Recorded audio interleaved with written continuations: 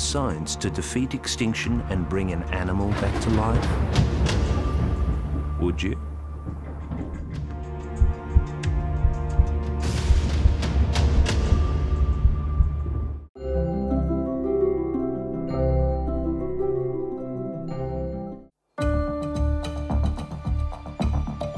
Around the world, one of nature's greatest wonders, coral reefs are turning white and dying.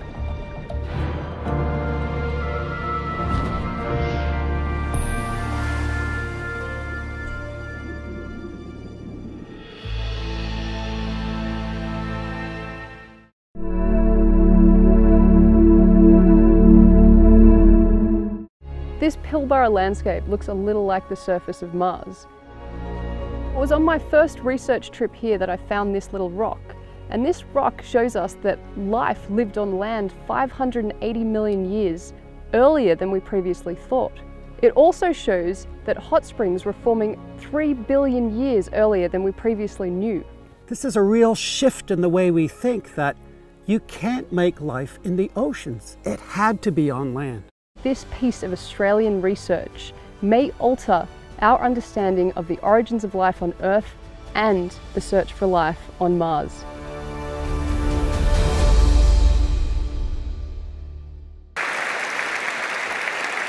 Hello! Welcome to this very special event, co-hosted and presented by UNSW's Big Questions Institute and the Sydney Opera House. I'm very proud to be co-hosting an event that brings inspiring scientists onto the stage of the concert hall, a world-famous venue. We're working in developing countries to help people farm fish for food and income security. The aim is zero hunger worldwide.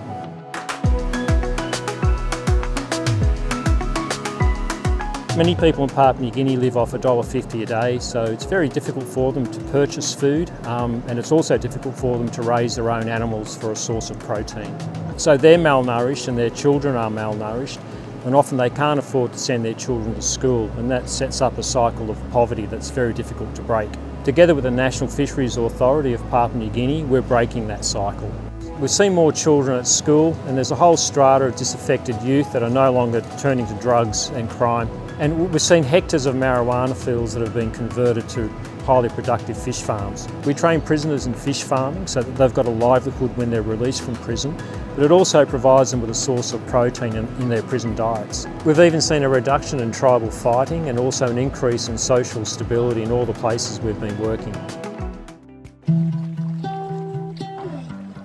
Seaweeds like Crayweed are super important. They actually provide the habitat and food for entire communities. It's not that long ago that we actually were able to quantify that Crayweed has disappeared.